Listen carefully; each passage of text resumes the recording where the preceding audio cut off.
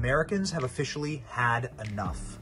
We're done. This is a message to our U.S. government. What the f*** are you bitches doing with our taxes? I'm not the only person that's talking about this, so I'll ask it again. What the deep fried f*** are you bitches doing with our taxes? It's my money and I need it now! Because every year that I file, and I do mean every year that I file, I have bare minimum $1,000. Bare minimum a stack from y'all. This year I owe you money. How? Better question. Do you really think for 1 second that I'm gonna give you motherfuckers a dime after y'all steal money out of my paychecks without my permission every week? What's the matter? Is that not enough for you? You need more from me at the end of the year?